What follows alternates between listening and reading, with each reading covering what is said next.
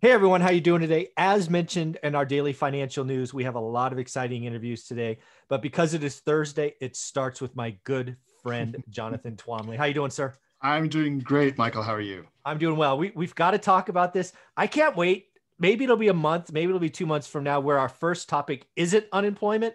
But you know what? Today is a good day.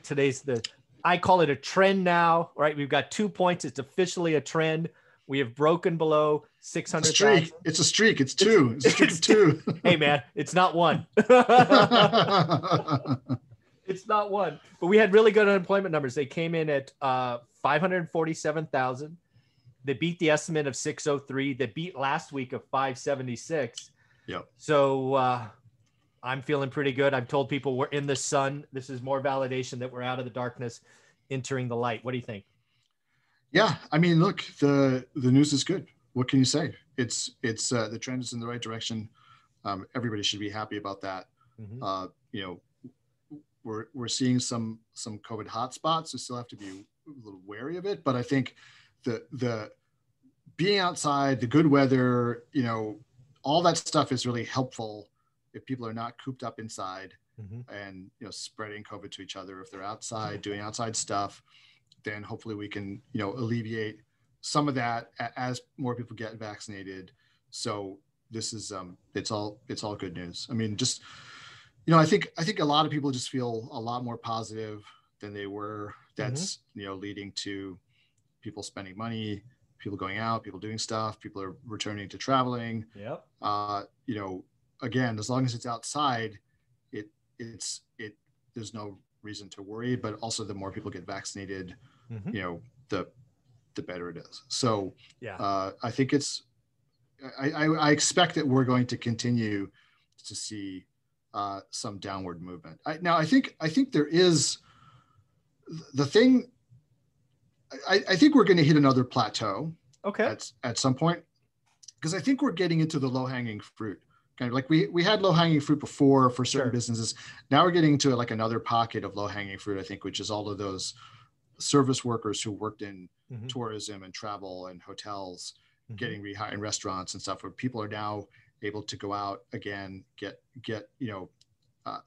because they're vaccinated or whatever, and they're able to travel again. And also, with the warm weather coming back to the northern half of the country, a lot of places, it's a lot easier to sit outside and have a meal, even if you can't sit inside. But also, I mean, they've reopened, like New York has reopened indoor dining at least 50% now.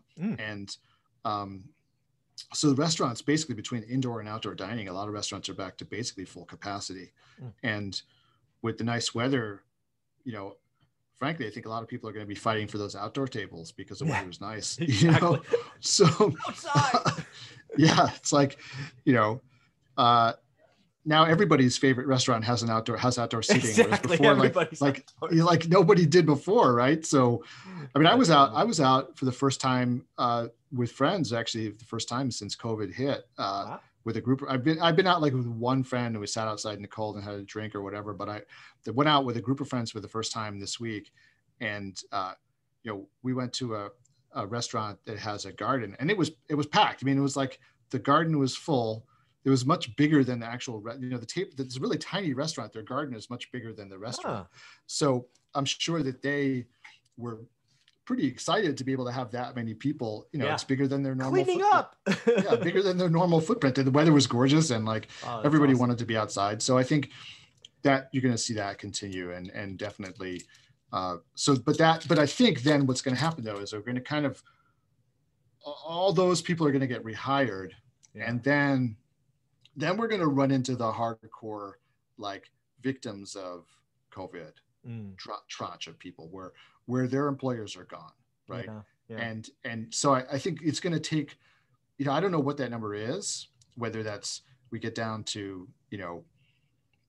300,000 claims or 200,000, but I mean, I think we're going to hit a point where we're going to stick there for a while, because it's just going to take time for the new businesses to start up again and to get, the employment ball sort of rolling again. Once we run through all those people who can just go back to their old jobs, that we're sort of like in a state of suspended animation for a year, right? Yeah. So I think that'll be the next, like, level of resistance to break through. And I think that will just be tougher because you can't just, even though like the restaurant industry, maybe a lot of places are just turnkey. All they need to do is sign a lease. Yeah. Turn on the power. Let's go. Turn on the power, put up some new signs, right? Done. And they're done and they have a restaurant. But I think for a lot of other businesses, it's going to take some time for them to really come back. And anything that's related to international travel is still going to suffer because that's probably going to be the last thing that gets unlocked is, international travel.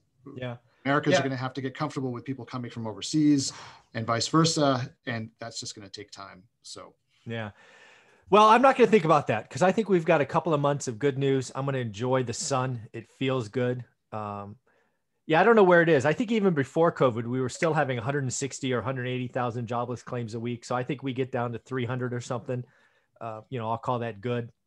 I did see a stat by Yelp Tuesday, I think it was, where we've had 580, call it 600,000 openings, right? I talked about grand openings of businesses being a record this year. Yeah. Wow. And so it was 587, I'll round to 6, and 33% of them were in the last 90 days. So that was a year number. But yeah, I think we're going to have, what are we in April? I think we're going to have 3 or 4 months of kind of the service sector reinvigorating, kind of the low hanging fruit to your term.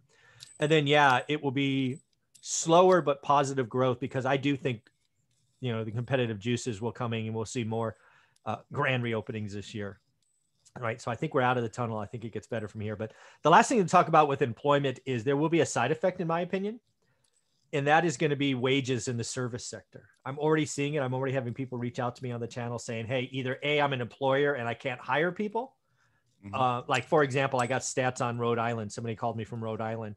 Right now, state unemployment plus the goose up from the Fed is 570. The average, McDonald's, service person makes 582 a week. So it's $12 more. So they're saying, I can't hire anybody because they'd rather sit home than work 40 hours for $12, right? So I think what's going to happen is we're going to have wage inflation and the employee, right? If I was an employee in one of those jobs today, I'd be looking for another job and a raise. So I think we're going to have wage inflation. And again, higher incomes, not necessarily a bad thing, but I think the employee in that service sector, which was a lane of the highway that was closed, it has power like they've never had before. And, we're going to see them make an extra couple of bucks an hour, which is a good thing, I think. It's interesting because The Economist last week or the week before ran a big special on employment. And one of the themes that they were arguing was that we're about to enter into what they called like a golden age for employees, where like the pendulum had shifted so far in the favor of employers over the last 40 years or so that you had very little wage growth. You had, it just wasn't a good time, for wage earners, it wasn't good. The most of the productivity gains were being siphoned off by the top. And what the economist is arguing is that actually the pendulum is now swinging back in the other direction, where wage earners are going to have more power and they're going to be able to get them a bigger piece of the pie for themselves. And of course, that will have ripple effects through the economy as people have more money to spend. So, definitely not a bad thing to bring that back into a little more balance than it has been. I was thinking something when talking about inflation. I do think that, I think some wage inflation is good. Me too. Certainly if you're a landlord, you love it, right? But I think we're in danger of the asset, sort of the investment asset piece of the economy overheating, because we have, somehow during COVID, we had, at least by the numbers, like the worst recession we've ever had in history, and stock market didn't budge. The prices of investment assets, continued to climb. And now, even though what we really were kind of due for, and there's definitely some evidence that we were on the verge of a recession before COVID hit, and possibly even started a recession before COVID hit, just a natural business cycle recession. But we never had the necessary kind of letting the air out of the tires of the bubble. What we did was just, it got even bigger. And now what you're seeing is like, oh, the economy is opening up. Everyone's enthusiastic. That means everything companies going to make more money. And now they're investing, they're jumping into, investment assets even more on the theory that like, oh, well, now the economy is going to do great. The problem is there's a mismatch there, right? The economy we never had the correction to account for the economic, like not correction, but the economic devastation that we had. It never got reflected in asset prices, but now we're having the bounce back. And I think that, most assets have already been inflated. It was called the everything bubble before COVID hit. Yeah. And now I think we have danger of it just getting out of control. And I think it's, you've got just stupid stuff like Dogecoin, or however that's pronounced, Doggy Coin. I don't know how that's supposed to be pronounced. Started as a joke. Yeah. Right? It was started as a joke, as a send up of crypto. Yeah. Right. And it has exploded in value. Yeah. I mean, when people are throwing money at literally anything that you can buy, that's called an investment asset by somebody. Yeah. Right. It's that is. I've been here before. Something. I remember the .com up close and personal. I live in the Valley. I remember just stupid stuff going on. Yeah. And I've looked at Dogecoin a couple of times. I just talked about it for the first time on my daily financial news. And there's two things I said. First, I looked at it when it was a penny or thereabouts. And the first line is, it was created as a joke. And I'm like, I'm out. Not putting any money on jokes. I don't like pet rocks and Cabbage Patch dolls. No thanks. I looked at it again when it had a run up because of Elon Musk and Mark Cuban. And I'm like, okay, well, one of the things I like about Bitcoin is it's limited. Let's go look at Doge, 129 billion. That's not limited. I'm out. So it's people doing stupid things. It's there. Everybody wants a wish and a hope for wealth, and they want it now. So they roll the dice. And just so that you know, Dogecoins are down about 50%. About 40% in the last 3 days. So congratulations for throwing away money. Yeah, well, I mean, listen, we're seeing this with this whole GameStop thing. I mean, I think that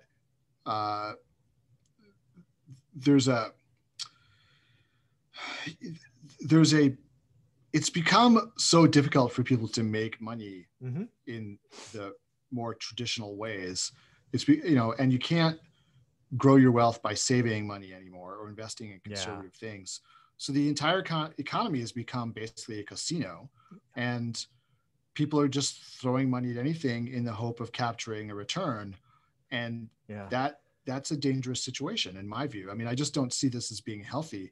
No. I think, people who are, talking about Bitcoin as being, the future of currency and the future. And I mean, I look at it very differently. I look at it and say, the fact that people are putting this much money and this much hope into something like Bitcoin, which is based on zero, which is based on nothing, right? And unlimited substitution. I mean, it is limited. You can, the number of Bitcoins are limited, but the number of cryptocurrencies is infinite. It seems like it is. It is literally infinite. There's nothing.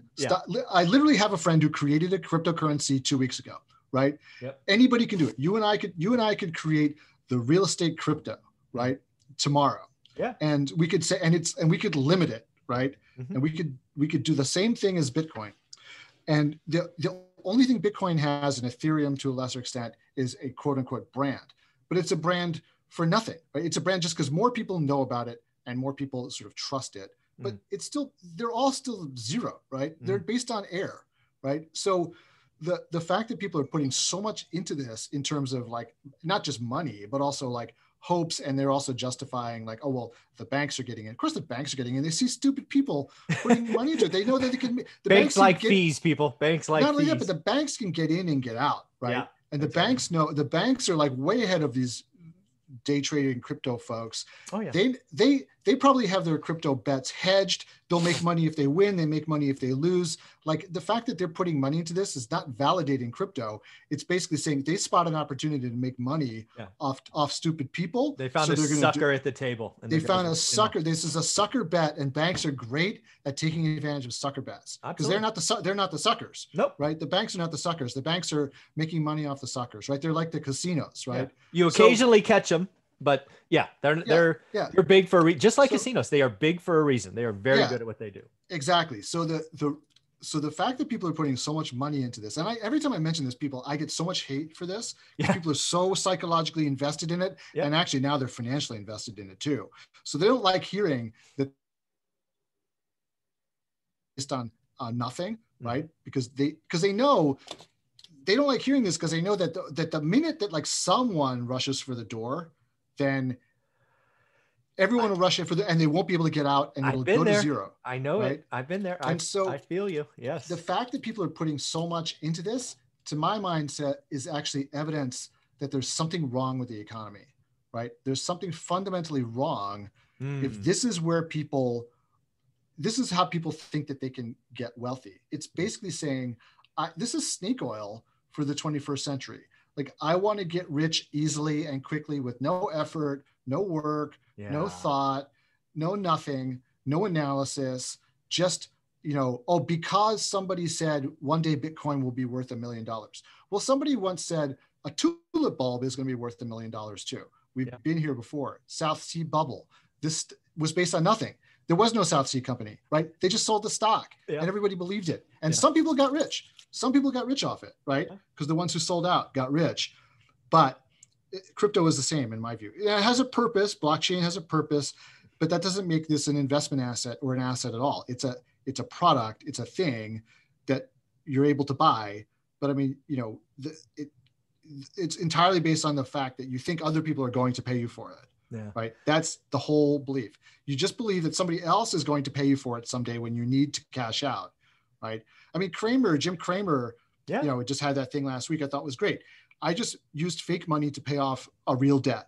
Yeah, right? He did. Yeah. He bought it 12, sold it 60 roughly, and paid off his house. Yeah. Yeah. I mean, he used fake money and he sold it to another sucker to, he said, okay, I've made enough on this fake asset. I'm going to get out before the whole thing collapses, and I'm going to use it to take a real debt off my balance sheet, right? And so that is a good use of it. But I mean, the idea that like, oh, I'm going to stick around because it's going to be $1 million. I mean, I think, the chances of it going to zero are far higher than it goes to $1 million. Now, who knows? I could be wrong, because the mania could continue that long, and then all you guys will come back and say Tom was wrong. This is recorded. You're wrong, Jonathan. You're a fool. I mean, I've already been called a fool about Bitcoin. So I've been called lots of things in my life. Don't let it bother you. Well, this is going to be fun. This is going to lead to episode number 2, where we talk about staying motivated, because you and I are having hard times finding deals. So let's get into episode number 2. Thanks, Jonathan.